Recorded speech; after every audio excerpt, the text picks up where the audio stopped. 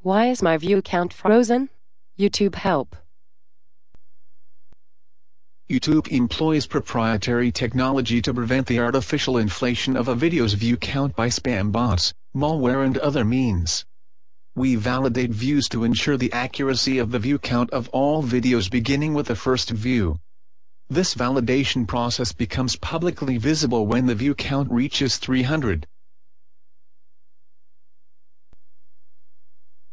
At this point, the view count may slow or temporarily freeze until we have time to verify that all further views are legitimate.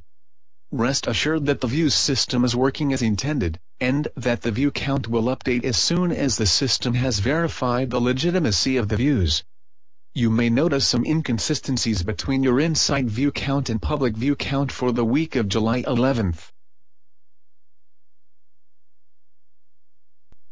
Please be assured that any views not currently updated are still being recorded.